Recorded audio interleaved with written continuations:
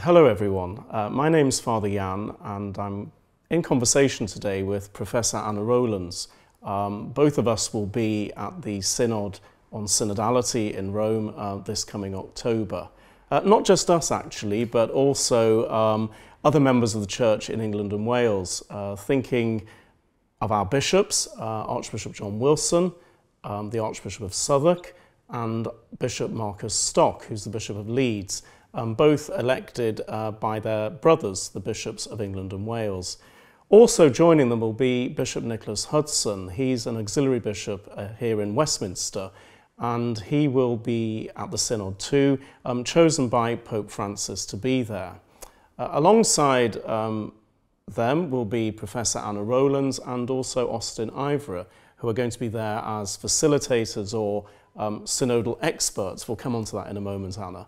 And also, the Church in England and Wales is well represented. Father Timothy Radcliffe, the Dominican preacher, who you will have undoubtedly heard of, is leading a retreat for all the members of the Synod as we begin in Rome in October.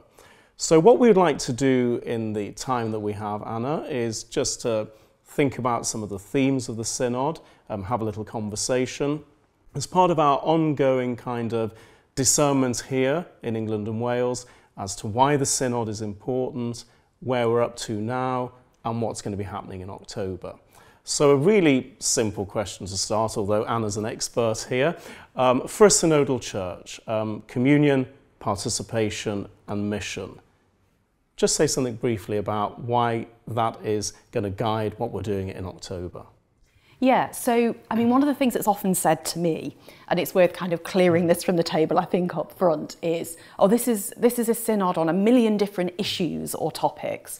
And that's because so much of the media debate focuses on 4 or 5 hot button topics that the world is interested in. Very often when I'm with journalists, they will literally flick through documents that have just emerged to look for married priests, women priests, questions of abuse, LGBTQ, welcome and so forth. And that's how they kind of almost fillet a document. Now that, from the perspective of those of us who've been labouring on the synodal process for a while now, is almost kind of heartbreaking, because this is not a synod on a million different mini issues. This is about the renewal of the church, going back to the very core of the gospel mission of the church, to be a community for all. So the Pope keeps emphasising, and he says this whenever we meet with him to talk about the synodal process, everyone is welcome. Tell them everyone is welcome. So the synod is meant to be much more asking that question about the who of the church rather than the what of the church. So it's not sorting out doctrinal issues. That's not what this will do. And there's fear of that, I think, in some quarters, that this is a synod that's going to make big doctrinal changes. Some fear that, some desperately hope for it. I think both groups will be quite disappointed in a way if they're looking for big doctrinal change, because the Pope's focus is on the who of the church, on the question of the way in which our life itself is sent out and focused on mission to the world. The church is the only institution that exists not fundamentally for its own members, but for the sake, as it were, of the conversion and the salvation of all. So a renewal in that focus on mission. But you don't get to that mission if you haven't actually done your housekeeping and you're not thinking about the kind of community that we are and that we would be drawing people into. So that question of participation, the who question again, who belongs? How do they belong? Who participates? How do they participate? And how is all of that being held by the inspiration of the Spirit? He pours out on the church the gifts and skills and talents, often on those who we might least expect those gifts and talents to emerge from. And this is again how the church is different from any other institution. So renewed for mission to the world, renewed in the who question and the how question of participation, and renewed through all of that in communion, in a way of being together. And what could be more important for the world to hear right now in the fractured, brittle, divisive times that we live in, the friend-enemy, constant distinction, who are you for, who are you with? We are for Jesus Christ, together as brothers and sisters, and we are renewed in that mission to show the face of the living Christ to the world. That's what the Synod's about. It's a huge task, but it's together working through what that means in a concrete way for the church today, for the sake of the world. No, that's really helpful, Anna, and that sense of working together and the mission of the church. When I think back to the tentative beginnings we had here in England and Wales, where the people who are listening to us now might remember being part of a conversation in their local parish, when all those responses came back, what we were hearing was that people loved Jesus, they loved the church. They didn't always think it was perfect. They knew that there was work to be done. And I think that they were beginning to understand that this process is a little bit about that we all participate through baptism in the life of the church. We're fragile, vulnerable human beings. And I think you mentioned about Pope Francis saying everyone is welcome. You know, that sense of accompaniment and walking together has been essential, really. And I think we've been rediscovering that. That's right. Yeah, and I think that language of accompaniment is crucial, that the Pope is asking us how to walk together. How can we better walk together? And that means, how do we accompany each other in our lives? Some of the most interesting material, because I sadly am a kind of synod nerd who had to read every single one of those reports that came in from every bishops' conference across the world, and all the individual letters and individual submissions and group submissions that came in. So I am so aware of how often people actually said, what we want is a church that accompanies us. And very often it was things, interestingly, like, how does the church really accompany families these days? How are we not kind of collapsing into the culture of individualism, a kind of therapeutic culture that simply accompanies individuals? But family units are desperate to be accompanied in their familial identities. And the Asian Bishops' conferences have got some really interesting examples of how they're trying to build accompaniment of families. In other contexts, it's accompaniment of people who are really having to think through their identities in various ways, and they want the church to be with them as they work out, without instant answers, what their life looks like in a Christological way. So yes to definitely accompaniment, I think, is an absolutely kind of key note to this. And that doesn't mean it's soft and insubstantial. Yeah. No, and that's really interesting, because when we talk about this accompaniment, you know, I think we are learning. Certainly I sense it here in England and Wales when I talk to priest friends and lay friends. They're saying, you know, something is happening in our parish. People are thinking about things which are really deeply important to them. And this process has given them the opportunity to really think through some of those things, and that is really helpful. Now, I just want to move on slightly, if I may, to think about how we're going to accompany each other when we're in Rome. So there are lots of different groups of people who are going to be at the Synod of Bishops. People often think it's just bishops who are there, but that's not quite true, is it? And particularly this time. So could you tell us a little bit about that, Anna? Yeah, so this is going to be a very diverse gathering. Think sort of Pentecost and, you know, the many different people speaking through their different cultures, languages, and from their different experiences. So there will be bishops. It remains a Synod of Bishops. So there will be bishops as a core part of that group. There are people who are there as you will be there as non-bishops. Well, we need to not say non-people. You're not a non-person. You're there as a priest, in your vocation, in your calling, and as an expert on synodality. And you will be a voting member. Yeah. I am a non-voting person, not because I'm a woman, because there are, for the first time, laymen and women who are voting members of a synod, and that really is a very significant shift in practice. And then there are people like me who are experts who'll be supporting the process, but we won't be voting and we won't be taking part in the small group discussions in the same way that, for example, you will be, or Bishop Hudson will be, and so forth. That's really interesting that, you know, I was, you know, very taken aback to receive what is a papal nomination technically, and, you know, along with let's say the other 9 people from Europe. I know I've seen the names in the group. I met some of them when I was in Prague at the synod, the continental phase of the synod, you know, and amongst there, I think there's another priest, but laymen and women and religious, and it's a very broad mix. And I think it's worth saying as well, in my role as the National Ecumenical Officer, that we will have fraternal delegates from the other churches as well. That's right. Yeah, absolutely. And one of the really interesting things is part of the reason that you're there and people who were involved in the continental level processes is Pope Francis wanted people who were the memory and the kind of the golden thread of connection right from the grassroots up to the universal level of the synod meeting. And that's partly because he felt it was so important not to lose the memory and the experience of where the synod was most alive in those local contexts. And he thought there was a danger that the universal level could potentially drift off a little if it didn't have that fundamental connection. The other thing is that so much about synodality, which sounds like a word that nobody feels that they really understand or can get to grips with, is learned by doing it. It's learned by practicing it, and you kind of know it when you have been through this really rich process of conversation in the Spirit, spiritual conversation. So you are an expert in conversation in the Spirit because you have done this with groups of people, and you've faced tensions and really tricky issues, and you've hit upon the main fault lines in the church right now globally in those conversations, and you've lived to tell the tale. So there's a kind of learning, there's a learning that you bring. So you are memory, and you are learning, and you are the habitual practice of the very method that is the lifeblood of synodality. Yeah, and moving on to that method, because you're making me think back to the time in Prague where we spent time all together. There were 200 of us in the room in Prague and others joining in online. But there was also the moments where we were in groups, and you know, some of those tensions, challenges came out.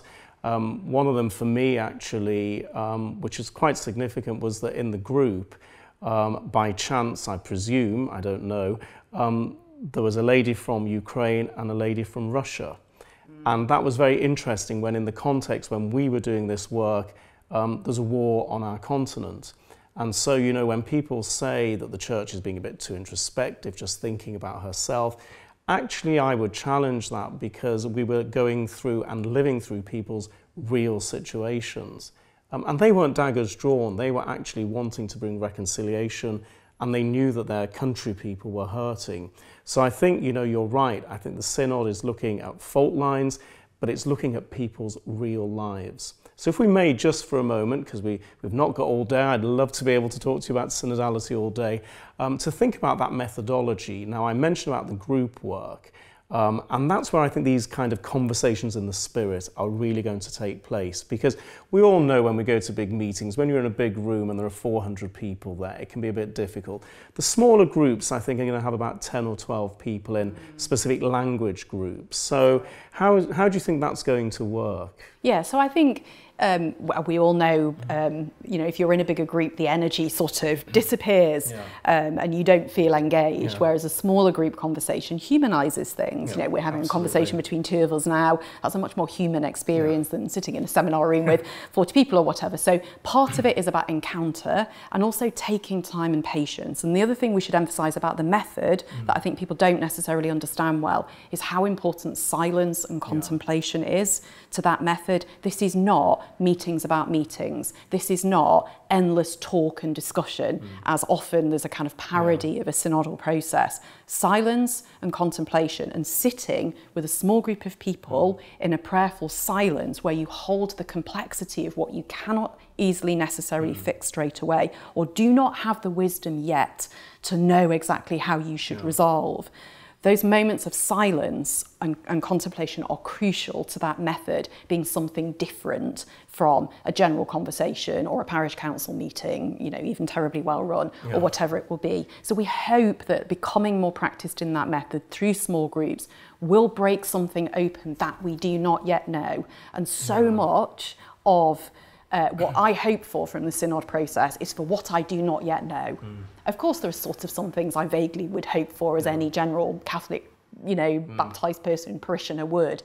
But my true hope is for what I do not yet know that this process will deliver. And I am waiting in a prayerful sense. I'm waiting on the activity of the Spirit to break that open. And the silence is crucial to that, not just the speech. Yeah, and I think that you make a really interesting point, because I think we said at the beginning that I said, you know, Father Timothy Radcliffe is leading a retreat. So we're beginning, I don't think any synod has begun with 3 days of retreat. Correct. So that really emphasises that point. Although actually, technically, it begins with the ecumenical prayer vigil. That's very true. And the ecumenical officer should remember to talk about that. So you know that the Pope joked this week and asked a group of people, so when does the synod start? And they went, with the ecumenical prayer vigil, exactly, and they said we got the right answer, thank goodness. So that, and the fact that there will be that prayer vigil in St. Peter's Square led by members of the Taizé community and others. And people have been invited to come from any part of the world to be participants in their own way in praying. You know, we will be dependent on the prayers of a global community of Catholics and beyond for the success and of that, this. you know, I think it bears mentioning to those who are listening into us that, you know, I've said I'm the National Ecumenical Officer. I think people have heard that now. But, you know, some of my Methodist friends and people I work with are actually going to be in the square in St. Peter's when we begin. And they have told me, and alongside, you know, my Anglican friends and so many others, that they're praying for the success of the Synod. So, you know, when Pope Francis talks about everyone, he's not just talking about baptized Catholics, he's talking about everyone. So I think there is a lot to be hopeful for. And like you, I think I'm waiting to, you know, to see what happens, but not looking into a crystal ball, but really trying. And it's a new experience, even for a priest, you know, to suggest that really waiting on the Holy Spirit, you know, and trusting. And I think this process has brought that about. Now, I know we've got to wrap up in a few moments, so people will be saying there are challenging questions, so here's one to end. We always leave the hard questions to the end. And people in the church will be asking these questions, you know, the ordinary Catholic, what is this synod actually going to achieve? You know, what will happen at the end of October?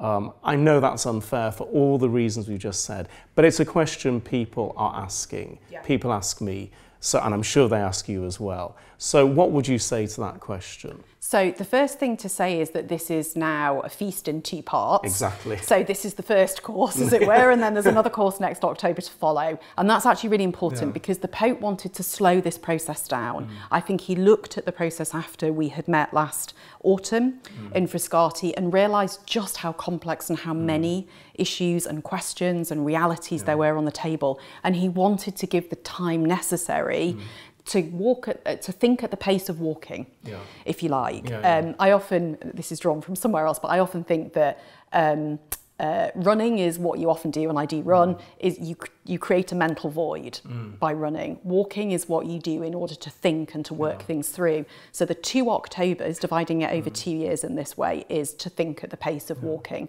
So that means that this year we will be discerning and opening up questions and exploring, I think, where there will be more work needed and deciding where the key areas are that we need to go more deeply, and importantly, how we will go more deeply into those areas. So I would expect this to be deliberately an interim stage. There won't be a final document at this point. There won't be absolute decisions, but there will be surprise things, I think, that will come up on the agenda, that will bubble up, that might not be there yet in the Instrumentum Laboris or in the document from last year. But I would expect a refining process, a refining and a deepening of the most urgent questions from around the world that face the Catholic Church as a truly universal community, yet always local and particular.